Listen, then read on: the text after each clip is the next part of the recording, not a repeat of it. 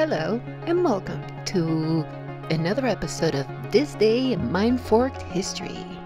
Today we take our hot tub time machine back to February 18th, 1977.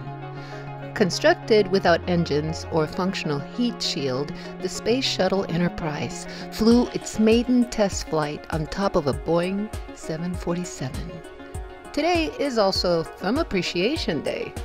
So, thumbs up to the Space Shuttle Enterprise, which was the first orbiter of the Space Shuttle system programmed to perform atmospheric test flights after being launched on this special day in Mindforked history.